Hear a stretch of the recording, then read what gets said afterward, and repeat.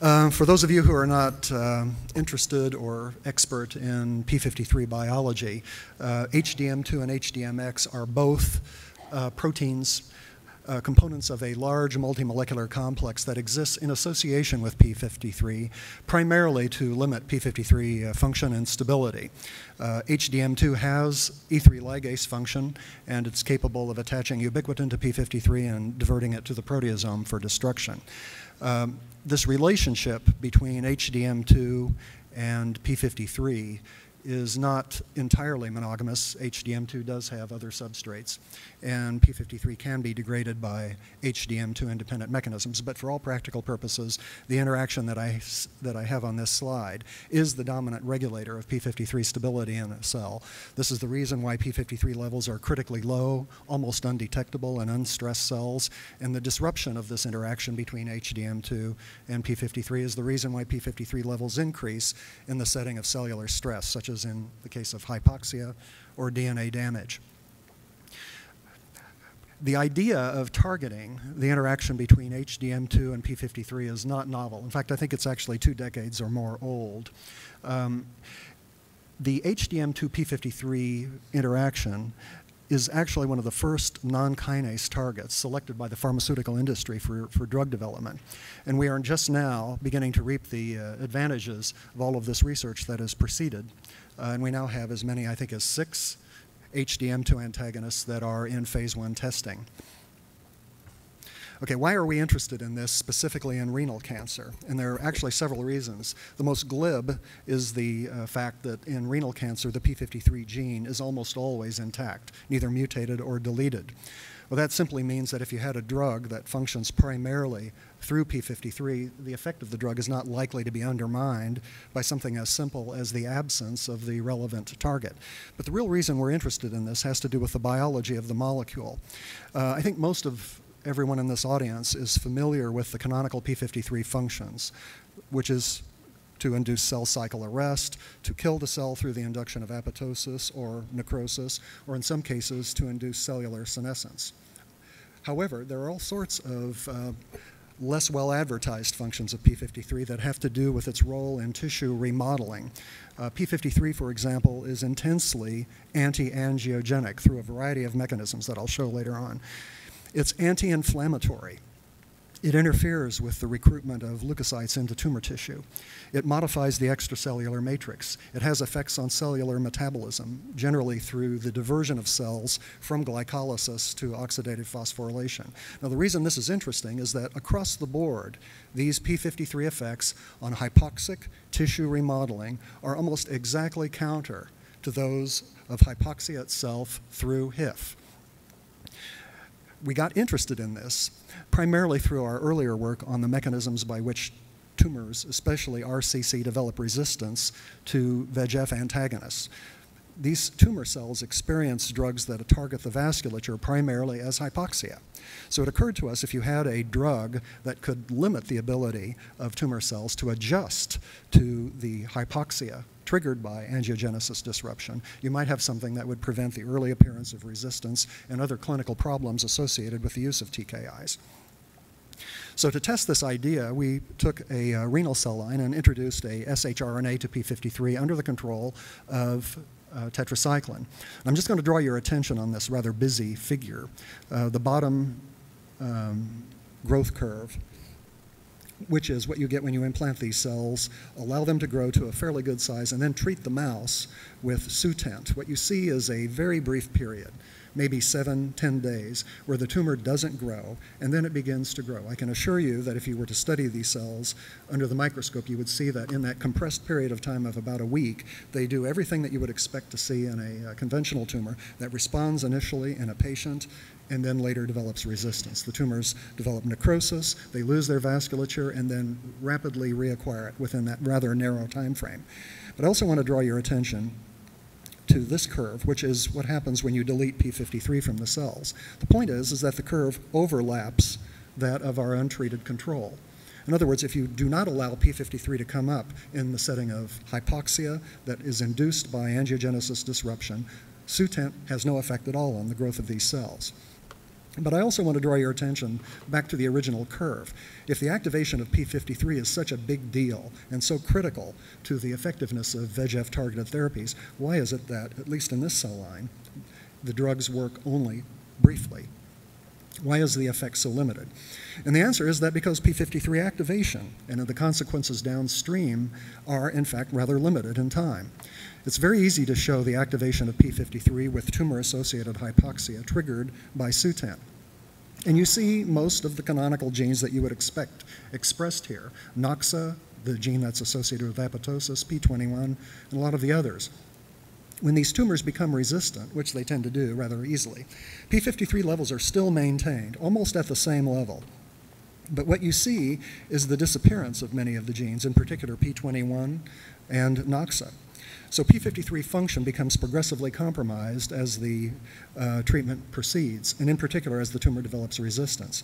Now, part of this, we think, is due to the expression of this protein here, HDMX, a known p53 antagonist. Now, I won't show you any data of this, but we have done a similar experiment with an HDMX shRNA, and it has the same effects as an HDM2 antagonist. It prevents the emergence of resistance.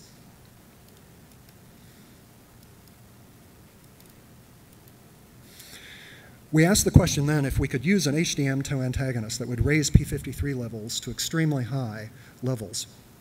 Would we be able to avoid the development of resistance? In other words, if we could just simply sustain p53 function, would that be sufficient to avoid the emergence of resistance? So these are just two xenografts, 786 and A498. And you can see in both cases, when you treat the cells with both Sutent and an HDM2 antagonist, in this case, the Sanofi compound MI319, the development of resistance is at minimum delayed, if not, in fact, prevented. This is what happens when you look at the Western blots. You can see that in this case, you not only activate p53, which you can do with Sutent alone, but you restore the function of p53. You can see p21 and Noxa and many of these p53-dependent genes restored. One of the most dominant effects that we see in these cells that are treated both with a TKI and with an HDM2 antagonist is the profound lack of vasculature. I mentioned previously that p53 has anti-angiogenic effects. Well, this is just a simplified version or view of all of the anti-angiogenic effects of p53. Some of them are mediated through microRNAs. Some of them are through the metabolism of collagen, in particular the generation of angiostatic peptides such as endostatin or canstatin. But some of them are mediated through the suppression of HIF1 and HIF2. Now, the suppression of HIF1 is in the literature. That was actually reasonably well known.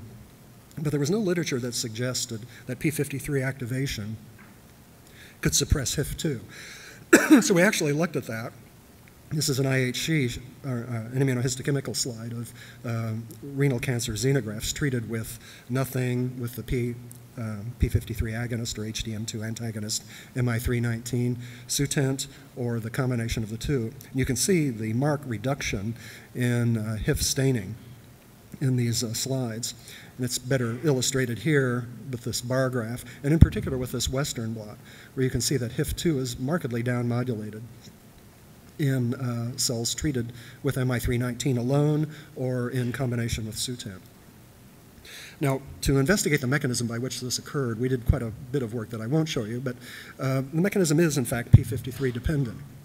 If you knock out p53, excuse me, and then treat cells with this HDM2 antagonist, you can see p53 activate here, not in the presence of the shRNA. HIF goes down here, but not here. So it's certainly p53 dependent. I won't go into the details of it, but we showed that the loss of HIF2 here is mediated primarily at the level of protein stability.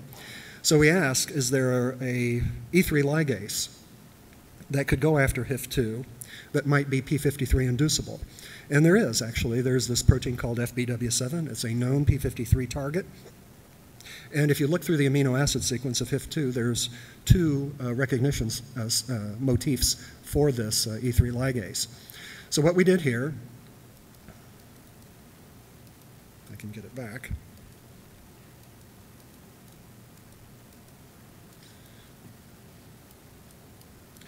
think the reverse is not working. Can someone reverse this slide? It's just going forward.